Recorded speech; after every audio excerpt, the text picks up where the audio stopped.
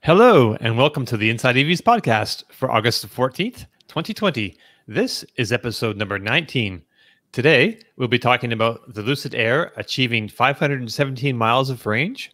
Ioniq becomes a new EV sub-brand for Hyundai. The Cadillac Lyriq price tag is less than $60,000. I'm Dominic Ioni, Inside EVs editor and Inside EVs forum moderator. Joining us today, we have Tom Malogny, multiple EV owner and Inside EVs editor. We also have Martin Lee from the EV News Daily podcast, available on all your usual podcast platforms. And of course, we have Kyle Connor from the Out of Spec Motoring and One Lap YouTube channels. He also puts together the super awesome videos for the new Inside EVs YouTube channel. Go subscribe and tap that bell icon for notifications. So welcome, gentlemen of the panel and ladies and gentlemen of the audience. Our first big story today is about Lucid Motors. Its luxury sedan called Air achieved 517 miles of range in a third-party test using EPA protocols. That is more range than anything available in the market right now, although the coming Tesla Roadster is supposed to get like 620 miles. There's been a few different responses to this result. Some are discounting it because it has a bigger battery than the Tesla Model S, which is rated for 402 miles, and it's kind of the standing champion, and maybe has similar efficiency. Personally, I say let Lucid have their moment. It's a great range figure, and they got it honestly as far as we know. Tesla could also come out with a Model S Plaid or something in a month or so, which could have even more range, and that's also fine. But even if they do, 517 miles it's a great number, and if it's okay if eventually it's not like the top range either. But yeah, so how do you feel about this, Kyle? Yeah, well, it's something we've known for a while that Lucid is one to take seriously, and I think a lot of these Twitter folks are getting confused. However, they really did this with a prototype vehicle under EPA testing standards. And I think, we've seen some real world tests as well with Motor Trend and others achieving well into the mid 400 range on highway cruising. So that's super impressive. Look, I think, no problem here. I just think it's too much range.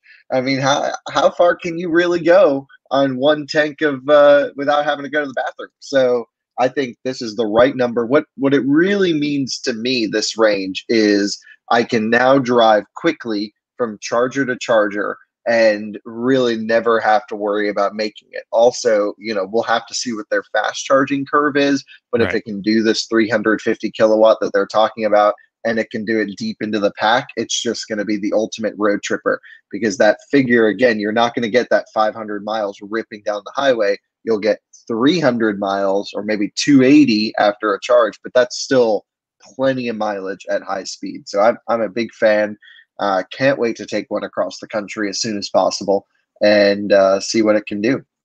So as you're saying there, Motor Trend and Bloomberg both got a ride along range test with Lucid, and they had a Model S long range and the Porsche Taycan Turbo S along with them to see which one, see how far they could get each one to go in like real world driving. And so the Porsche Taycan, it did better than its EPA range of 192 miles. It got 236 miles before it dropped out. The Tesla Model S, which is rated at 402 miles, it went 355 miles. And then the Lucid Air, which we were just saying, it got a 517 mile result. It went 456 miles, so still like another 100 miles farther than the Tesla Model S. So that's pretty impressive in real world. But you're pretty familiar with this result, right, Tom? Yeah, definitely. It's from what the Lucid Air and the Tesla Model S did is what I would expect. They both did around 10% less than what their EPA rating is, or well, in the Lucid cases, what Lucid is claiming that it was EPA. They did the independently verified EPA range test, and it came up with 517 miles. So the Tesla and Lucid both came in at about 10% less than what their EPA range rating is. What you would expect for a highway range test. Now, the Taycan, on the other hand, did 20% better than their EPA range test. And this is something that Kyle and I and others at Inside EVs and even other journalists who've driven the Taycan. I mean, I've driven over 1,000 miles in Taycans by now. And I've consistently said that on normal highway driving, the Taycan crushes its EPA range rating, which is super unusual. The only other car that we've ever tested at a highway speed that did better than its EPA range rating was the Hyundai Ioniq, and it beat it by 1 mile. You know, the Taycans that I've driven easily can do 20, 30, 40 miles better than their EPA range rating at highway speeds. So, you know, there's just something about the Taycan and how it performs under the EPA range certification that doesn't really tell the whole story. Maybe it's the 2-speed gearbox and that at highway speeds, it's more efficient. I don't have a clear answer to that, but it definitely will outperform its EPA range rating on the highway, whereas just about every other electric vehicle will do slightly less than its EPA range rating on the highway. So as far as the range of the Air, as Kyle mentioned before, Kyle said something, it's too much.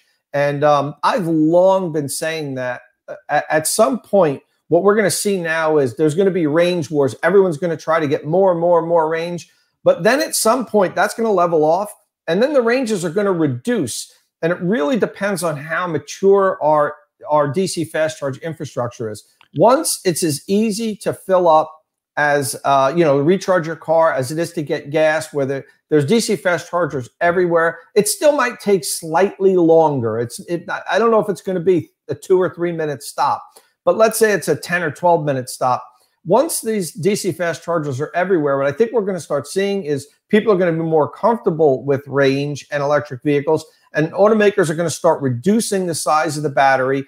And that's going to do a bunch of things. It's going to lower the cost of the vehicles. It's going to make the vehicles lighter and more efficient.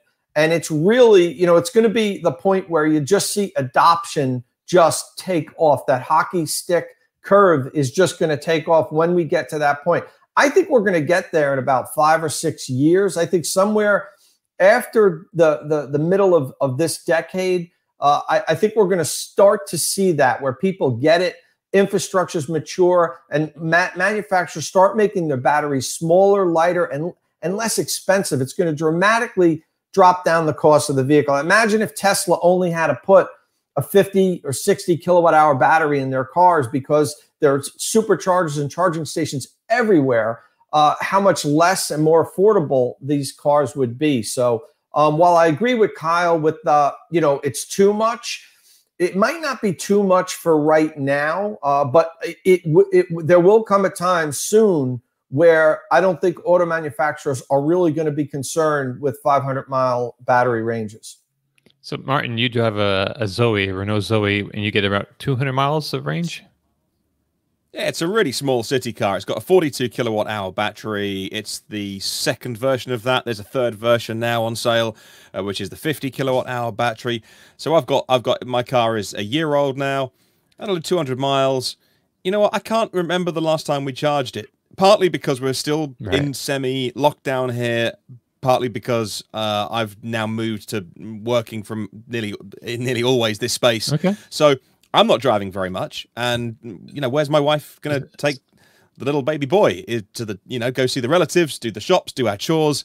We charge probably once a week on that car because we just don't do a lot of miles, and it's one of those. It's one of those things that it's a behavior.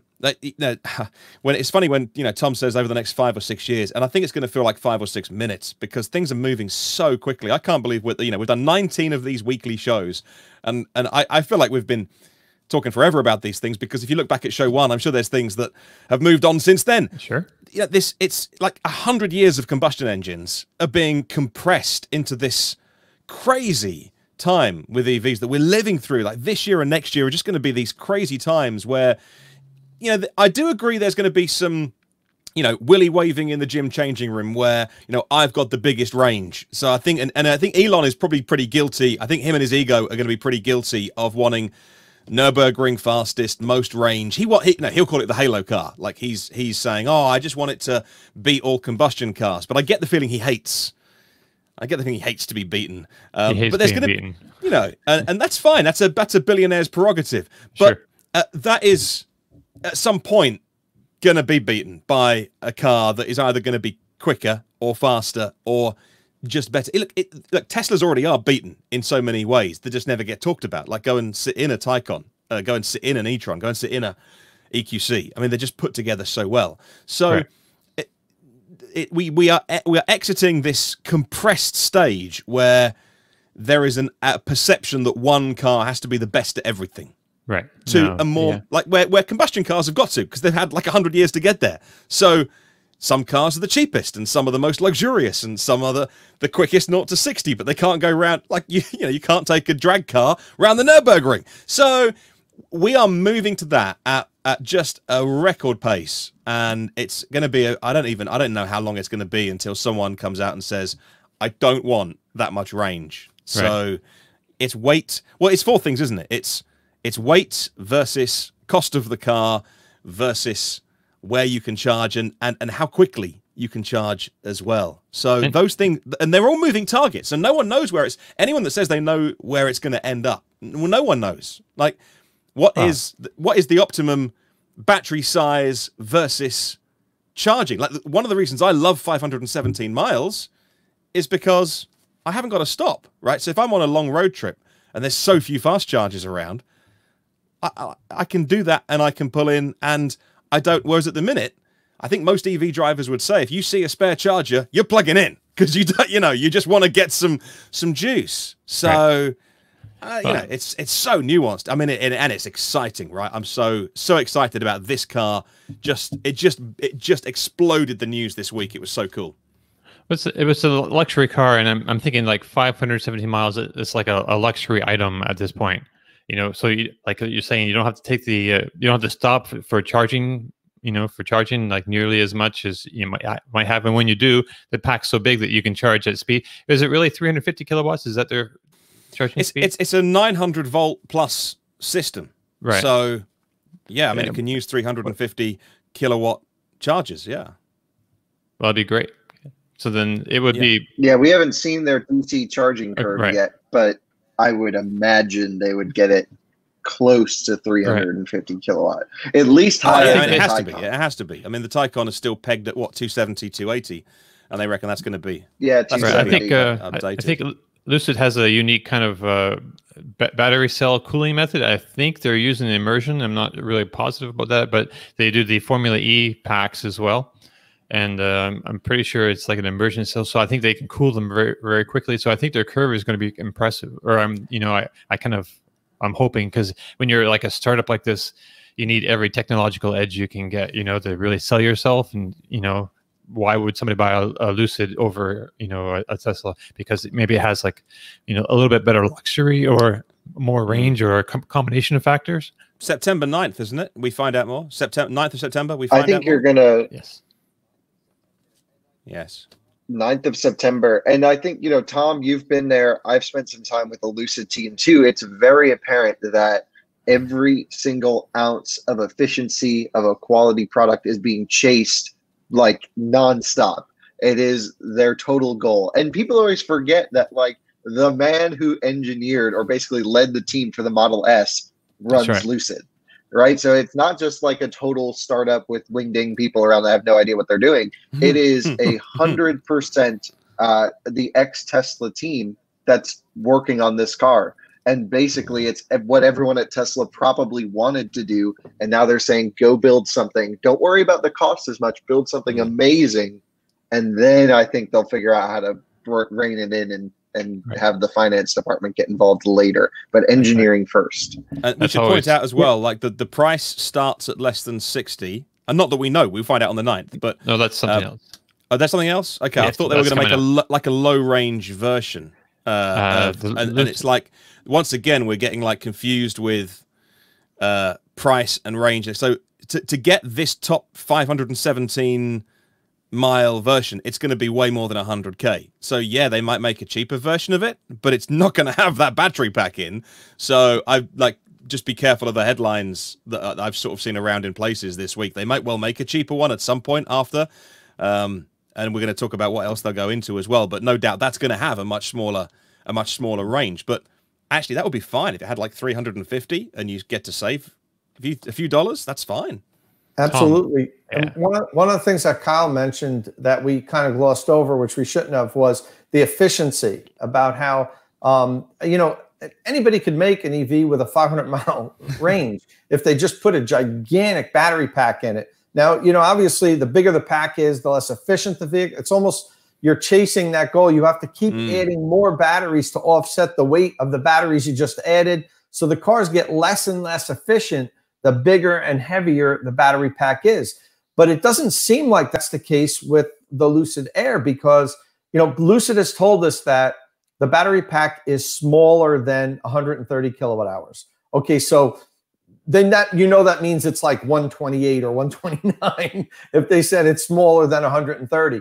So just the fact, if you do the math and assume that it's right up to 130, it, you know, the Tesla's battery pack is 100 kilowatt hours, so it's about 30% larger than what Tesla uses for the Model S and Model X. And the range is about 30% more than what Tesla gets for the Model S. So if that all holds true, they actually did do better than Tesla efficiency-wise, because they maintain the same efficiency with a much heavier battery pack, which is harder to do. So if this all pans out as it's been explained to us, that it gets a 500-mile plus EPA range rating, and they do it with under 130 kilowatt hours of energy, that's fantastic. We just took it another step forward in efficiency with electric vehicles. And they're using cylindrical cells as well. So again, another parallel to where those people came from. Like, no one else has made a new EV with 2170 form factor cells. They're using them from LG Chem, and yet they've gone down that road. So for whatever reason, they, again, drawing those lines between where those people not started their careers, but probably made a name for themselves at Tesla.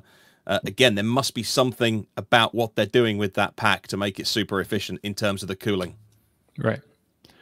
So speaking of Lucid, their CEO, Peter Rawlinson, also let slip that the company is, they have a running SUV prototype. Tom, I understand you have the scoop on that?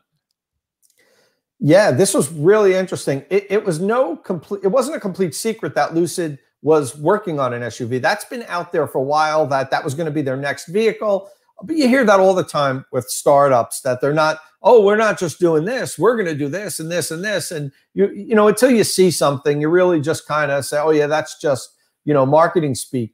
But this week, the YouTube channel E for Electric, where I'm a weekly guest on, had an interview with Peter Rawlinson, the CEO, and he kind of let it slip that, oh yeah, we have a working prototype. And I know a lot of people might just assume that, oh, he was planning on saying that all the time. I don't think that's the case, because there was some back and forth talk between the YouTube channel and Lucid on whether this was going to be, you know, aired or how they were going to present it. So, you know, I really truly believe Rawlinson didn't mean to say that, but it was recorded and he said it. So they, E for Electric had the exclusive talk on this.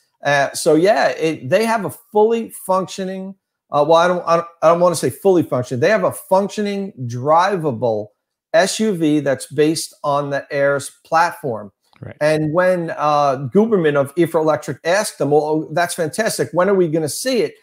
You know, Rawlinson's response was, well, you know, just keep an eye on that 9.9 space, which is when we're going to have the reveal of the Air. So it looks like we're getting a 2-for-1, and you know, we're going to get to see their concept SUV on September 9th. So like, this has turned into a must-see event as far as I'm concerned. If you're an electric vehicle enthusiast, we kind of know what the Air is going to look like. So, right. You know, it wasn't must see on that alone. They've already tweeted pictures of it. We know what it looks like. I mean, I still would have tuned in for this, but maybe everybody wouldn't have. But now I'm recommending, if you're interested in electric vehicles, tune into this on September 9th, because I think it's going to be a really good event. So you think the SUV is going to be like the Apple, and here's another thing situation? Yes.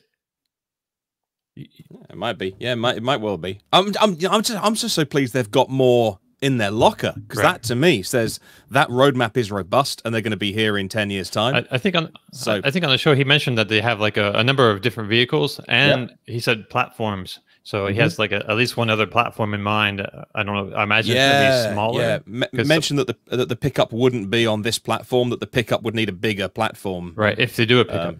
If they do a pickup. Right. But they said that they have built out for bigger vehicles. So he talked about the paint shop, for instance, and said, actually, we've built the paint shop knowing that we're going to make bigger vehicles one day, because apparently that's a big issue in making cars, is the size of paint shops. And so when they make those kind of points, you've got to read beneath what they're saying, and it just their roadmap just must look very robust. And I'm really pleased about that, because I really, really want Lucid to succeed. Well, they were planning on finishing their factory really soon. I think originally they wanted to go from dirt to cars rolling out in 8 months, which is like really crazy. That's quicker than I think Tesla did in Shanghai, which was also already crazy. Yeah, they had to wait a little while to get the money in the door and the funding, and things were on pause for a while, but they just seem full steam ahead right now. Right. So I'm just wondering about the timing now of the SUV, of like the cars coming that's going to be revealed, and I think it's like next summer. Is it mid 2021? Tom? I think that's when the plan right now. Yeah, it was going to be earlier, but with COVID, it got pushed back a few months. Sure. I think they're talking June-ish of 2021 for customer deliveries. So what I understood from the video is that, like, when they do the SUV, they need to build onto the factory. They need to expand the original footprint of that to accommodate a second line for SUVs. So it might not. They might show it on the 9th, but it's going to be a little while after that. After the Air hits the streets, makes the first deliveries before the SUV can make that same thing. Be interesting to see how far down the road that comes. Yeah, I agree. I think that this isn't going to be like Rivian, where they show you two vehicles and say, oh, they're basically going to launch at the same time. There's only going to be a couple months in between. That's really rare that happens, when a startup, just comes out of the gate with two vehicles basically at the same time. I mean, that, one of the things that really is setting Rivian apart from, I think, many of the other startups was that fact. But again, they haven't done anything yet. And that's one of the things that I love about Rawlinson. If you watch the video, he's, and Guberman kind of says, well, you've got the Air done now, and what do you focus on? And he's like, whoa, wait a minute. We haven't done anything yet. Yeah. He said, don't give me credit for something, let us start delivering vehicles yet. It's so refreshing to hear that from a CEO. When we hear so many of the other CEOs from the other companies, if you heard them talk, you would think, they've been a major automaker for 10 years and have sold 5 million cars, so it was refreshing to hear Rawlinson just kind of tone things down and be like, look, Alex, we're grounded here. We haven't accomplished anything. Another CEO that I would put in that camp that doesn't, talk a better game than he's delivered is Rivian CEO, RJ Scrange. Yeah. He's also, I've talked to him so many times. He's just mellow and low key, kind of like, we're on a good track now. We're where we want to be, and keep an eye out for us. He doesn't promise things. He doesn't talk like, he's a Rolex salesman on the corner trying to, sell you a knockoff. You kind of get the feeling that he's legit, and you get that feeling with Rawlinson also, that that these guys they have a plan, they're executing their plan, they're taking one step at a time, and they're not getting out ahead of themselves, which personally I appreciate. I don't need the bluster that we get with some of the other CEOs of some startups. Right. So right. So moving right along. So Ioniq is not only a car, but it's a new sub-brand for Hyundai. So first there was the Hyundai Ioniq, a humble but very efficient sedan. It came as a hybrid, plug-in hybrid, and all-electric. It's unclear if it's going away or when it might. But in any case, Hyundai is borrowing its name to represent a new all-electric sub-brand. The naming convention calls for the cars to be assigned numbers like Ioniq 4, Ioniq 5, etc. So there's not going to be like an Ioniq, which is too bad because that'd be funny. But it's going to stay as the Hyundai Ioniq, and the Kona will stay as the Hyundai Kona Electric. And even numbers will be given to the sedans, and odd numbers will be given to SUVs. The first vehicle to arrive will be the production version of the Hyundai 45 concept. And so unfortunately, it won't be the Ioniq 45. It'll just be the Ioniq 5. As you can see in the picture here, the Prophecy, that's the sport car to this more sporty looking car. That will be the Ioniq 6, and the Ioniq 7 will be like that large SUV you can see in the back of the image if you're watching this on YouTube. You can see kind of like a largest SUV, and that's supposed to debut in 2024. So that's still a ways out. So the vehicles under the Ioniq banner, they will all be built on the same platform, which is the Electric Global Modular Platform, or EGMP for short, EGMP. So in light of this little change, we've put a new sub form in the Inside EVs forum. So if you can look up now. We have a Hyundai and Kia actually together on the forum, and the different Kia and Hyundai electric models. But now you can also go to Ioniq, and there'll be a separate sub forum for them. Now I think they're still going to be sold at Hyundai stores. It's not like Polestar. It's not like a separate brand. It's just like a sub brand. I don't know. Yeah, they've done this before. Look at Genesis. And so we had first the Hyundai Genesis, and then it became, unfortunately, not the Genesis, but just the Genesis G90, G80. So they're with Ioniq, and I was really hoping, like you had mentioned, we'd have an Ioniq, because I love silly names like this. But unfortunately, no, they obviously caught that one. But yeah, it's going to be sold through Hyundai stores. It will likely get its own $7,500 tax credit refresh. It'll be considered a new automaker, is my guess, because it's a totally different brand. It's just sold through Hyundai franchise dealers. That'll be interesting. I hadn't thought about that part. It's kind of like a fuzzy area, There's like, how separate does it have to be to do that? Well, Tom's looking confused at me. I'd love to hear some rebuttal. Yeah, I'm curious to see how that pans out too. I'm on the other side. I'd be surprised if they are granted their own subset of tax credits for this brand, because it's clearly a sub brand that Hyundai owns. General Motors doesn't get Cadillac credits and Chevy credits and GMC credits, so that'll be really interesting how that plays out. Because look at Polestar though, where Polestar's 50% ownership from Volvo themselves, and the rest is Geely Group, but they get their own set of 7500s. So it's depending on how they set it up, but I would think, since it's an EV brand, it would be smart for them. I believe it's called the WMI, for them to apply for an entirely new automaker thing. And I believe that's what they did with Genesis, honestly, because the Genesis PR people, the Genesis corporate people are different than the Hyundai people. So like, I was requesting to drive a G90 recently. It was just redone. It's like, sorry, I can't talk to Hyundai. I got to go over here to these people. But it's all sold in the same building. So I don't know how separate it's going to be. Yeah, again, I'm not saying I know how it's going to be, but the fact that it was spawned from Hyundai, and that some of they already sell the Kona and the Ioniq. I'm not saying they can't. I'm sure there'd be a lot of paperwork, and they might incur a lot more expense just to try to get. It might not be worth it to them, is what I'm getting at. But it'd be super interesting to see if they're able to do that.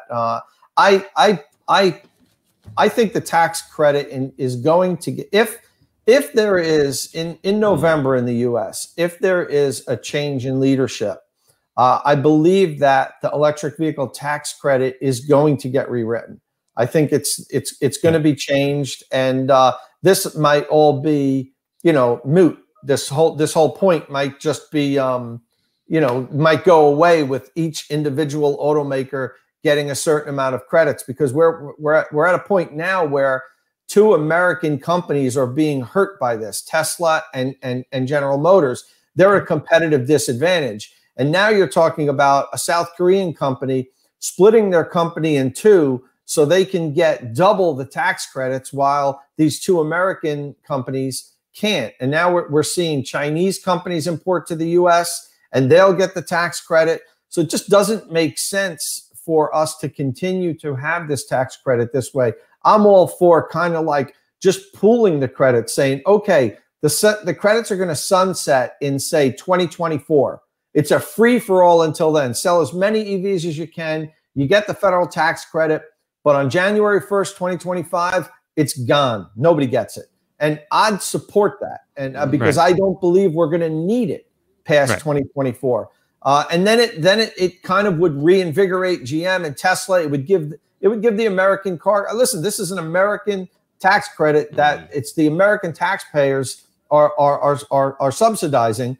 And you have it now where the two biggest American electric vehicle car makers no longer can benefit from it, and all the foreign companies can. So, and I'm not against that. I'm not against globalization. I'm not saying, oh, these companies shouldn't be selling their car share. That's fine. Bring your car share, sell them here. But don't put the two largest domestic electric vehicle makers at a competitive disadvantage to foreign companies. The tax credit needs to be rewritten, period. The cap is sort of like punishing them for doing a good job of, you know, what the thing was, you know, meant to do to begin with is, you know, increase EV ownership and EV take up. And they've done that, and now they're, you know, being punished for reaching that goal so soon. So, yeah, I'm worried that it's going to take a while, because I'm sure if the government changes in November, that the new one will have a lot on its plate, and it might take a year before anything happens, you know, with the tax credit situation. Or I'd kind of like to see it become like more of a rebate than a tax credit. But you know, that's the system we have, and it's not split by manufacturer but split by powertrain. So you get more money off a pure electric car than you do a plug-in electric car, and you get no money off a mild hybrid. So that's the way that we don't split it by manufacturer here. And then but it's still only £3,000, whereas in Germany it's like €9,500. It's huge. Wow, that's a lot. And that's Germany gets the big incentives. Yeah, and that's money off the car. That's not waiting for next year's tax bill to be filed. That's money off the car. It's like a rebate. Yeah. Okay. Oh, you have nothing to do with it. So they do all the paperwork. So it just comes off the price. The consumer has nothing to do with claiming it or anything like that. It's all to do at dealer level. They look after all of that, and they will. It's not even the dealers that get the money. I think it's the manufacturers. So yeah. Yeah. The manufacturer. I think the manufacturers should get the money, but which is strange. Well, now we've learned why Taycan's so expensive. Well, in Germany, they make the manufacturer pay a portion of the money to the consumer, which is strange because they're taking off. You know, you get your €9,500 off the price of the car, but then half of that is coming from the car makers themselves. So they're kind of clawing some of it back. But here, it's from the government, and it's smaller, but it tapers down according to the kind of powertrain that you want. That's to incentivize full electric cars, along with things like the green number plates that are arriving this autumn. Green number plates, man.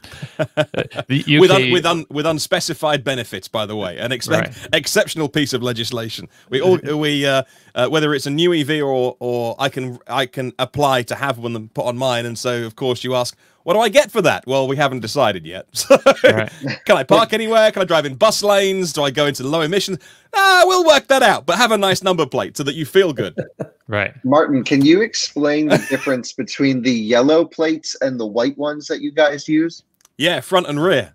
So when so when you see pictures of our cars, it's always the white one on the front and the yellow one on the back. And don't ask me why. It's just always been that. No, there must be a reason. Surely there must be a reason. But that's why. Yeah. Well, they're reflective. Because every other country has one color. Yeah, yeah. And so whereas we like to have two. So yeah. No, I had never noticed that before. That's bizarre. Immediately after this podcast, I'll be Googling, why does Great Britain have two number plate colors? Yeah. Right? It's one of those things that you never, I never question until someone says why. I don't know. There's someone watching this right now screaming in their head trying to tell us. Yeah, it'll be by the time we watch it back, it'll be in the comments below. Right, right. Yes, yes. If you have answers, please leave them in the comments. Thank you. Right. So, moving along, the Cadillac Lyriq electric SUV will cost under $60,000 apparently. As the president of General Motors North America, Steve Carlisle, was speaking at a JP Morgan auto conference and said of the Lyriq, this car, I'm not sure, I was going to do like an impression, but I'm not sure if I can do Steve, but we'll just do like whatever, an anonymous executive. This car will need to be priced similar to how the industry prices mid-size Lux SUVs today. Maybe at a slight premium at the outset. It's a price that won't be in the high five digits. It won't start with a 7 and it won't start with a 6. So by our math, that means like under $60,000, but probably not much less. Is that low enough, Kyle? No, they need this thing to be less than free to get me interested. It is so ugly. Who would ever want to look at that car? Goodness gracious. Absolutely not. I think that's the right price for the specs. However, like, we're still years away. It doesn't matter. I just think, we'll see what they come up with in the next 3 years before this car launches. And as Tom said, we don't know what the tax credit situation is going to look like in 3 years. Right now, the car would not qualify for anything, which means like you're going to basically be looking at that point, whatever the refreshed new tech, everything in it, either top spec Model Y, low spec Model X, e-tron or I-Pace or whatever these next generation cars are going to be, going up against this brand new Cadillac that I'm not sure who it appeals to, because everyone I've asked, some say, yeah, it looks okay, but like, would you buy it over a Tesla? And not one person has said yes. All right. So I don't know who it's for. Good point. Good point on pricing as well. Good point on pricing, because in two or 3 years' time, those battery prices will have come down even more. I don't know if pricing is going to be a core part of Tesla Battery Day, or whether they're going to go on things like density and things like that. But there's that psychological $100 per kilowatt hour at pack level number, and if that does get bandied around, if they do say they've hit it, that they can make that. So even then, you're looking at 100 kilowatt hour battery packs. You're looking at because that's the size of the pack in the Lyriq, being, well, that's 10 grand of the 60. So you've got to, like, where's the rest of the money in that car going to make it a $60,000 car? It better be really special, because no longer is the battery pack, because not so long ago that would have been $100,000 for that battery pack, but now if it's 10 grand by the time that car is out, and it could be the end of this year, well then you got to make that car really special to charge that much money for it, and I'm not sure they've got the specs for it yet. Right. And they don't have the loyal consumer base either that's waiting to buy this car. Everyone that was loyal to Cadillac has gone. I mean, they've lost everyone. Here, for example, they had Super Cruise, an amazing driving assistant technology. And then they basically killed the only car that used Super Cruise. For a period of like a year, you could not even buy a Cadillac with their best driver assistance technology. And this is the state of GM. They have no idea what they're doing. They're going around in circles and backwards. Even look at Chevrolet with the Blazer, for example, right? That was a huge opportunity to compete with Bronco and Jeep, and they totally failed and just made another midsize SUV. So it shows they really are not paying attention to the market, to what's hot and what's selling. And I hope that changes by the time this car comes to market. They have 2 years to turn it around. But I got to tell you, that presentation that we watched is not a good indication that this car will be anything special. Right. I think the interior looked promising. It has a nice 33-inch LED screen across the front, but also like the screens in the back, and the seats are nice and thin, but they look comfortable. You know, it looks like a nice place, but like you were saying, that like the tech specs, like the range and the charging speed, just not Yeah, super and the compelling. interior hasn't been engineered for real life use yet. It's just here's some sketches, here's kind of a look at what we think it will look like, and then we're going to let the engineers make a seat that's really thick because of safety and all this other stuff. Yeah, that's a concept car interior, isn't it? The one that they presented. So yeah, and I got to tell you, that screen, I don't see any benefit to having a thin, really long screen at all. I just think that's super distracting. So I wouldn't want a bigger screen than the Tesla. So much of that tech is going to be commoditized very, very soon. So if you look at all of the high-tech Chinese cars that are really highly connected, and they're 4G and 5G and great voice activation and things like that, but they've all got massive screens. So at no point can you go in 3 years' time, Cadillac can't be saying, well, we've got a 33-inch screen, because that's going to be, if not normal, all of those things are just going to be the given. They're going to be commoditized. They're not going to be special anymore, just because you can buy a screen from any Chinese screen maker and slap it in your car.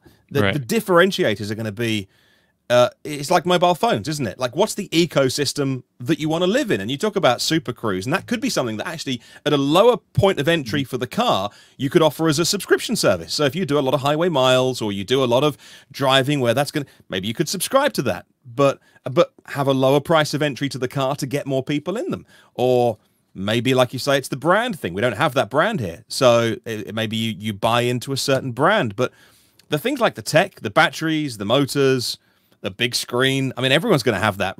Most of the Chinese cars do have that already. It's going to be, what's the experience? Like, what's the software? What does it connect with my voice assistants that I have at home, so I can get inside the car and say either to my, I won't say the words because I've got two of them here and they'll fire off.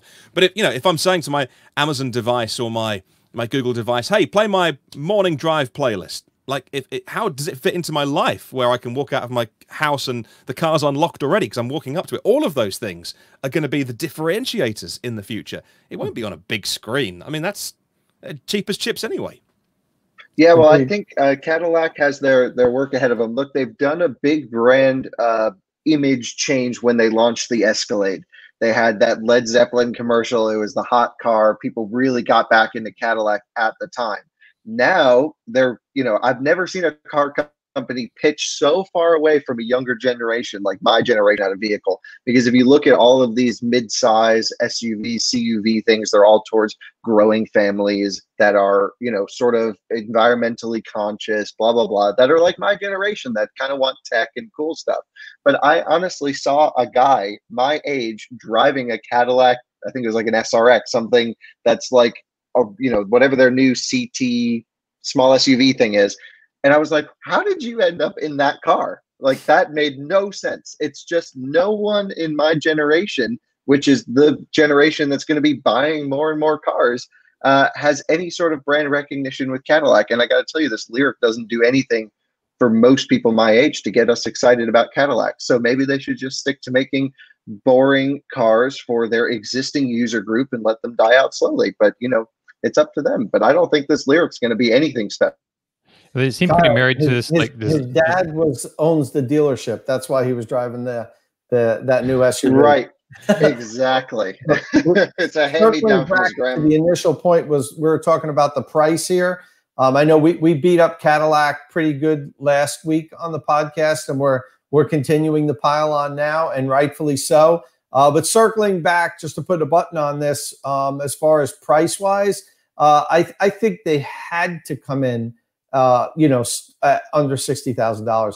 Cadillac learned a lesson with the ELR, you know, back, you know, years ago, when they brought this car out that it was basically a more polished Volt, much nicer. Obviously, the beautiful cars. I've driven them. Actually, I really enjoy driving the ELR.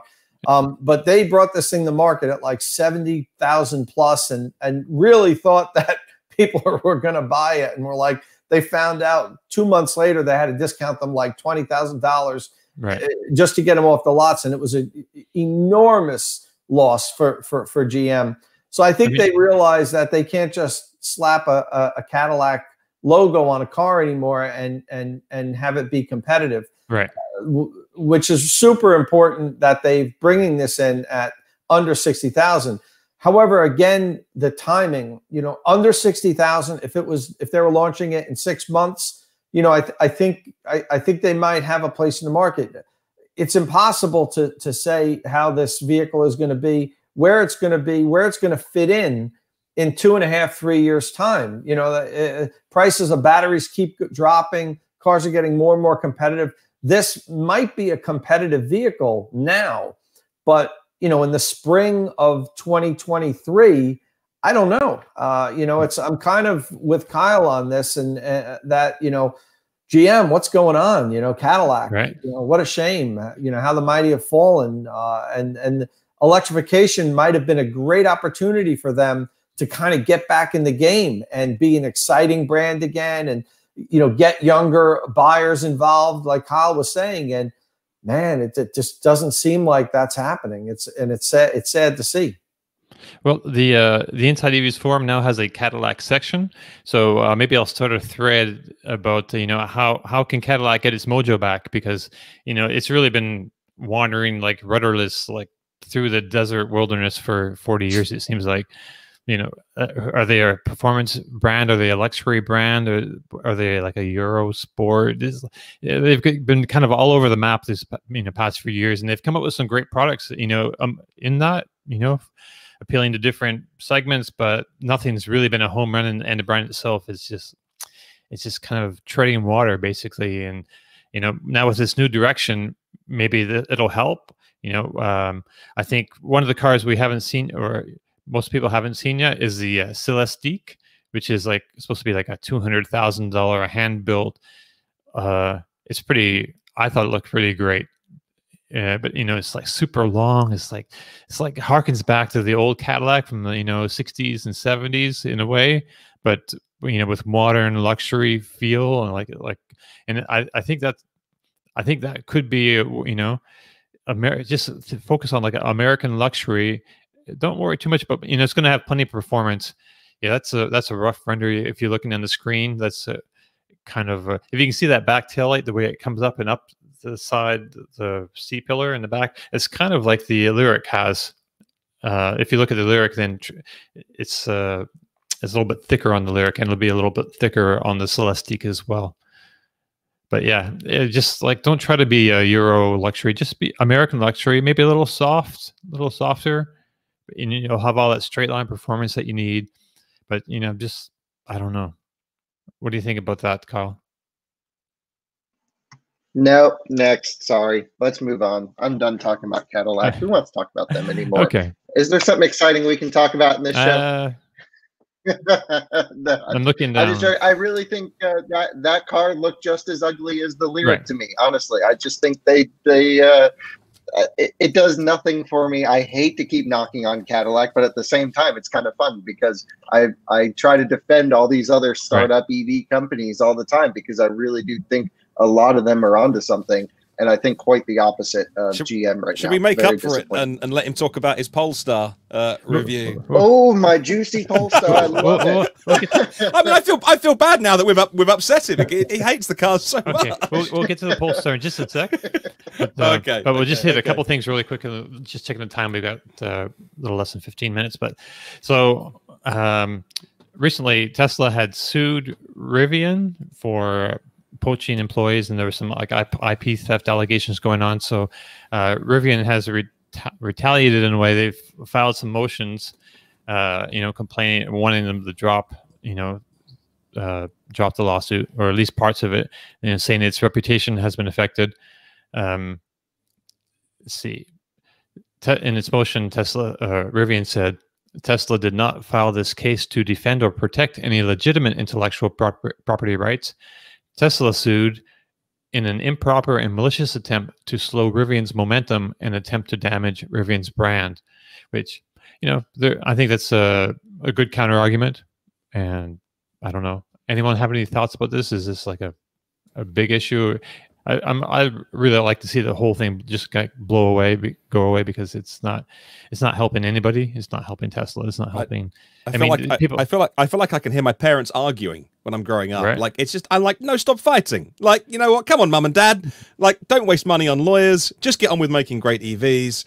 I mean, clearly both have got a point to make, and it's gonna. But it's just like, how many companies spend a lot of time in court, and you know, there's important things to be done. So I mean, I can see it's companies will, you know, defend their intellectual properties like this a lot. Yeah. But then again, Tesla is supposed to have the, you know, the ethos that, you know, they're moving so fast that anything you copy, it's old news anyway. So, you know, just go with that and get on with the business of, you know, making better cars. Right. So, and then real quick, the Ford Mustang Mach-E range figures have rumored to increase after following some EPA testing. So this could be interesting. There was like a rumor.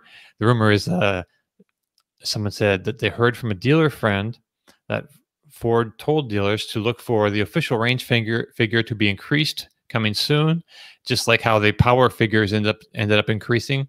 The range figures will be increasing after EPA testing is completed. And so they recently boosted the output numbers as well. So could that be related, Tom? You know, I don't think that Ford just realized that the EPA range rating might be more, and they didn't just realize back when that the power ratings were going to be higher. What I love everything that Ford has done with the Mach-E. I mean, this is like, in my opinion, one of the best electric vehicle launches we've seen from any of the best of any of the existing auto manufacturers. They came out with a big splash. They had this huge, fantastic event, brought out all their muscle cars, you know, had the president of the company there. I mean, you know, we're just beating up Cadillac with their Lyriq. I mean, that's how you don't introduce a car, you know, but Ford did how you do. So right from the beginning, you know, that everything went great. And now the news just keeps getting better. It's going to be more powerful. It's probably going to have more range. You know, we're going to have these OTA software updates. They go out and they build a high performance radical edition of the vehicle and show you know, people doing donuts in the parking lot with smoke where you can't even see the car. You know, I just love everything Ford has done with the Mach-E, and I can't wait for that car to launch. You know, I'm sure that this wasn't a surprise to them. This is planned. You know, they planned to release that it had more power. They planned to release that it had more range. You know, one step at a time. Just keep building the excitement and getting people saying, "Well, it's better than we promised. It's better than we promised. Look at this." So, you know, I'm just rooting for them. I hope there's no major glitches like what happened with Volkswagen with the ID3, where it's getting ready to launch, and all of a sudden, we need a few more months to work this or work that. I'm hoping that shoe doesn't drop, because up until now, I love everything I see about the Mustang Mach-E. I can't wait till this vehicle hits the market, and I'm really pulling for Ford on this one.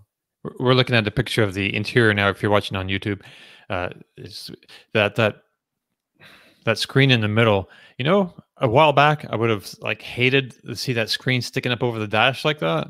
But now, you know, it kind of looks like normal. I don't know. What do you think, Kyle?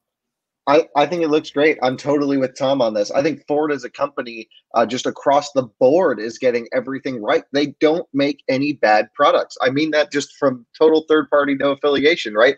Every single, you walk onto a Ford lot, it's going to drive nice. It's going to feel nice. It's going to be priced very reasonably, and it's going to work. I mean, they really are doing everything so well in the same categories that GM's doing so poorly.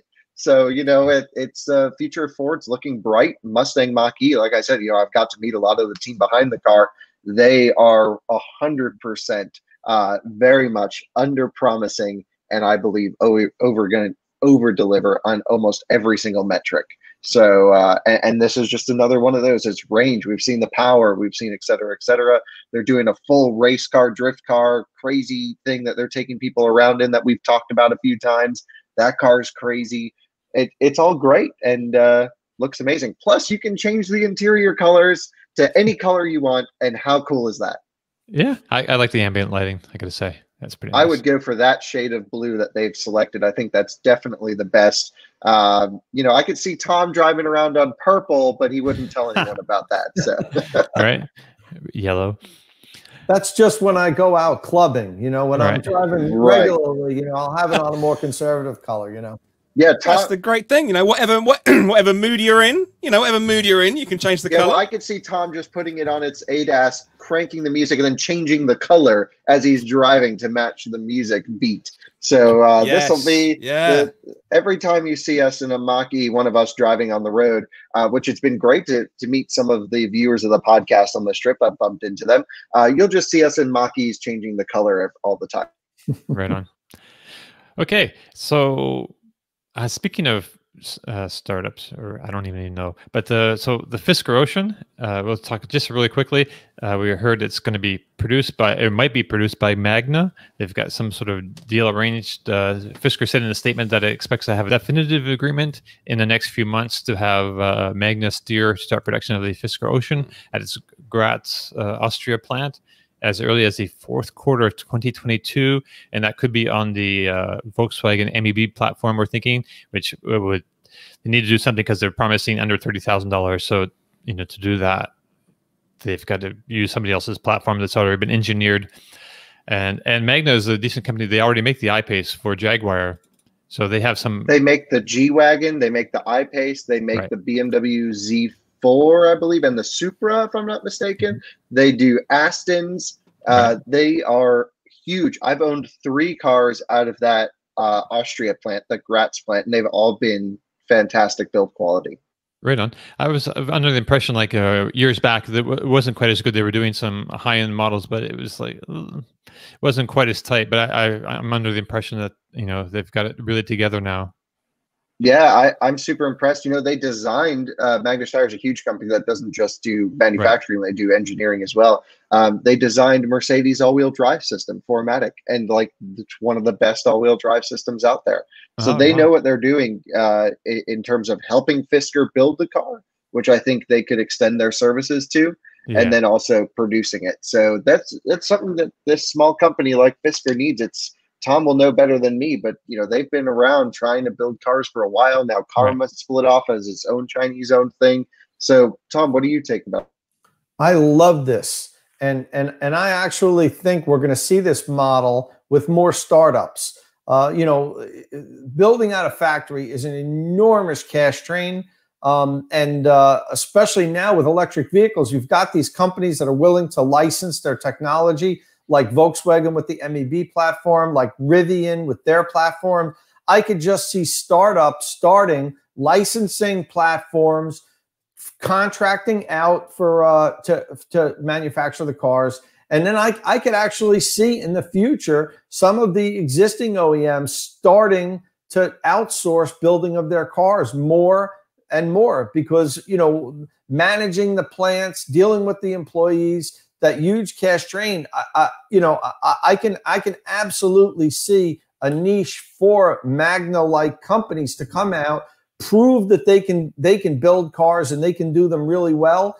And right up from day one, you've got a car rolling off an assembly line that's probably tight, unlike what you might see with some of these startups. Look at Tesla.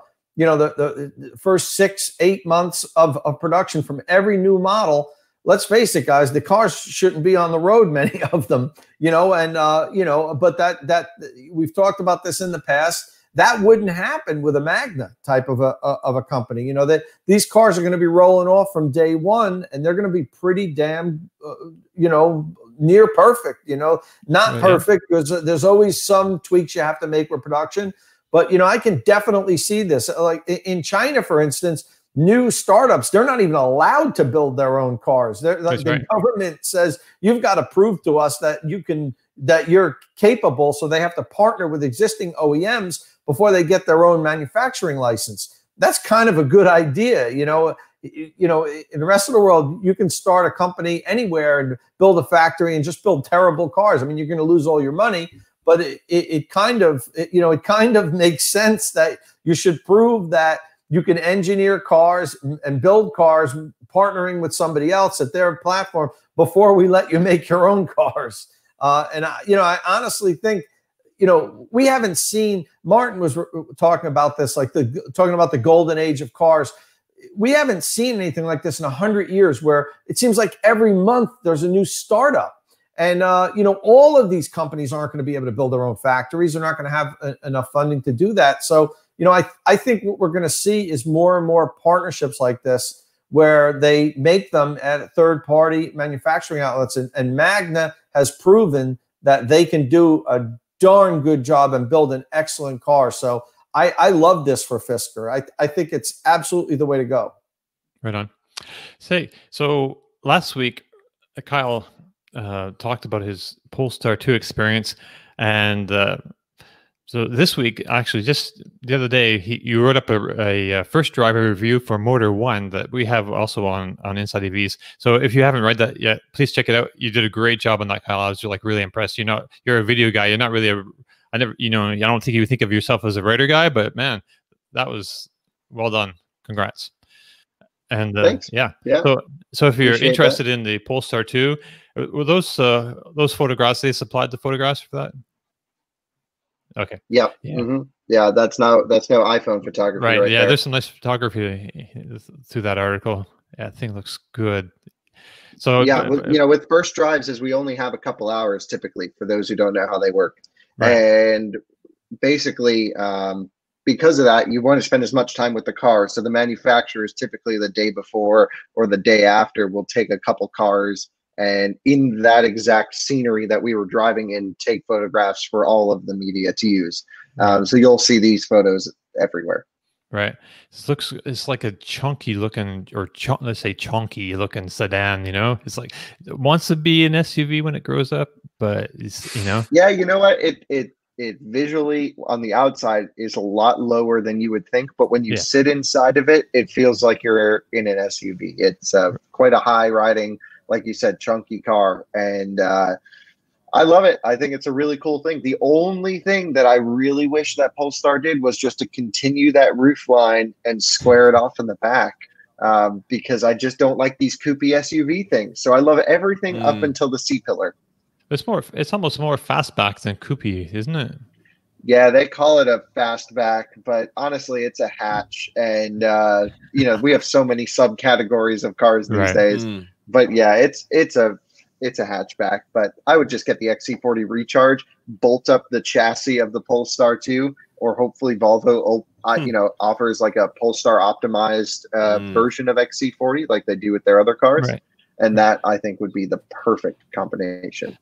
So, but the reason we brought up Polestar 2, really, besides to tell people to check out your article, Kyle, you also found some range testing situation or information that you wanted to share with us. Huge news, Polestar, and I don't believe we have an article up yet, but someone's got to write it and get it up, because Polestar, basically, just the U.S. team, this is like there's like 5 people, right? They said, all right, let's just go and get all of our competitors that they could get their hands on. So they grabbed a e-tron, I-Pace, and a Model 3 Performance. And I asked them why the Performance, but it's basically because it's around the same price as the Polestar 2, and that's what they find most people cross-shopping.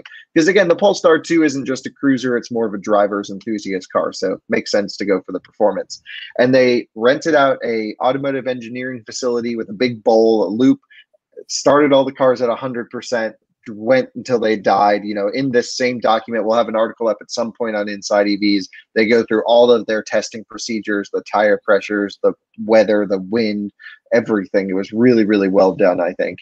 And it's impressive right off the bat just to see how little difference in range there is between the Polestar with Performance package and without, because you're going up in wheel size and up in weight as well, just because of the brakes are heavier.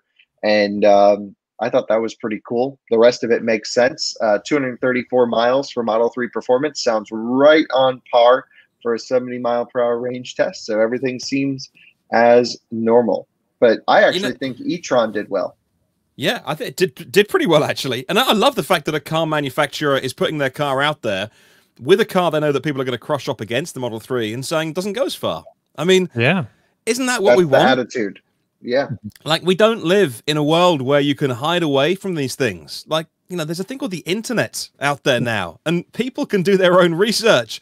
And when they see a company like this being honest, being transparent, and saying, look, we drove these cars as best we could, everything equalized, and this is how we did against the competition. Better than some, not as well as the Model 3. Then don't you trust that company more when they say, we're doing our best, or maybe you buy that car and there's a problem and they say, we're trying our best to fix it.